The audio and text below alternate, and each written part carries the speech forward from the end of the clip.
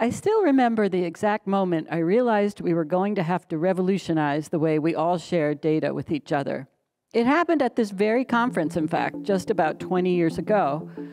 I had been working on neuroinformatics for almost 10 years by then, and even worked with the San Diego Supercomputer Center on some of the earliest efforts to put data on the grid, the conceptual precursor to what we now know as the cloud.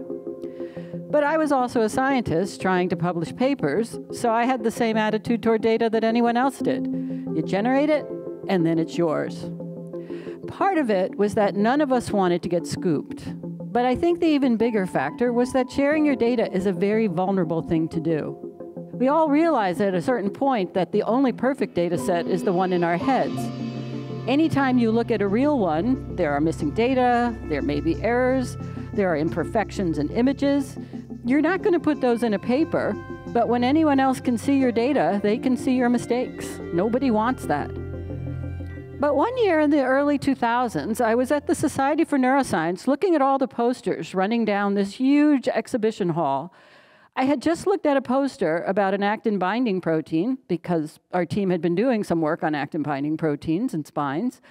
I thought this particular one was really interesting. It had some anatomy, a little molecular biology. And then I went to the next poster, which was about an actin-binding protein too.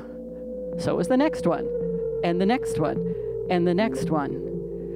If any one of these people had come to my university to give a talk on their work, I'd think we were really getting somewhere in terms of furthering our understanding of the brain.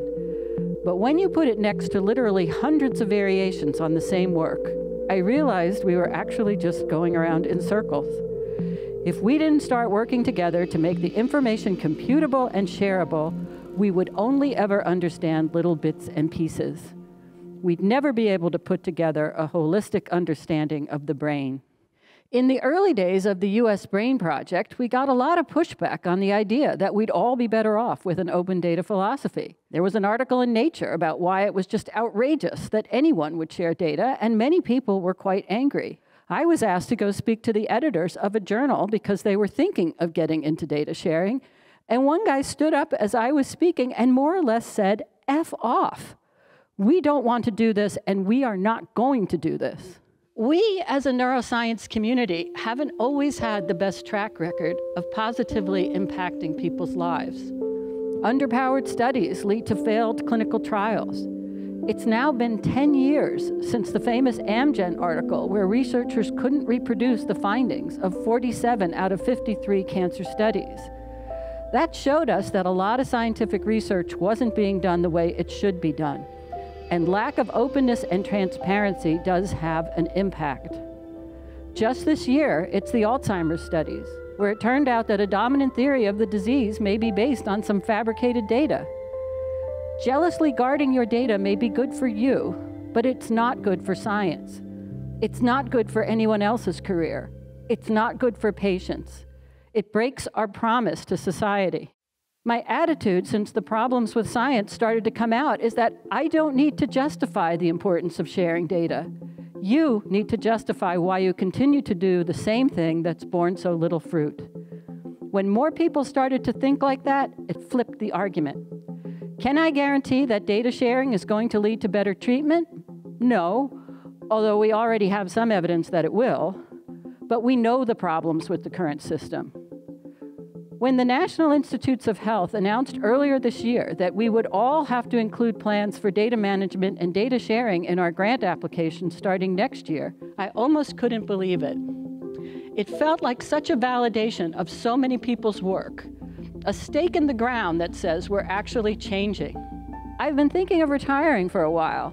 I even came close to doing it a few years ago, but I did a really bad job of it. I've had a long and wonderful career. I have a lot to be proud of if I did retire. But whenever anyone asks me why I didn't, I say because I didn't want to leave things undone.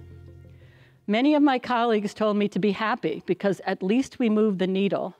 But I always say, is your goal just to move the needle? That isn't my goal.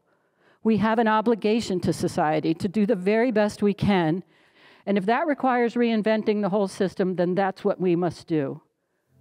There are still challenges ahead. We will make mistakes, and we will get a lot of stuff wrong, and we'll go down roads that turn out not to be productive or not possible.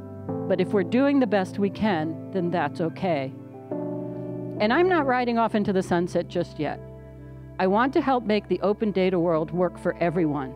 I want people to come up to me and ask me how. You just can't come up and ask me why. Finally, we've taken that off the table. Thank you.